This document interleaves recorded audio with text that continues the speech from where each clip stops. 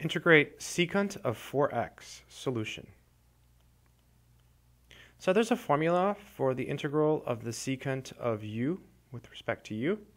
It's equal to the natural log of the absolute value of secant u plus tangent u plus c. So in this problem, all we have to do is make a u substitution that will allow us to use this formula. So we're going to start by letting u be equal to 4x. So u is equal to 4x.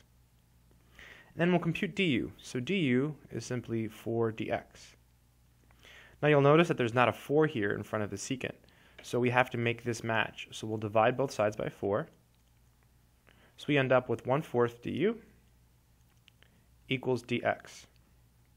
Okay, so now all we have to do is make the substitution. So dx is 1/4 du. So dx is 1/4 du. So you can pull out the 1/4 integral, and then you have secant of u du.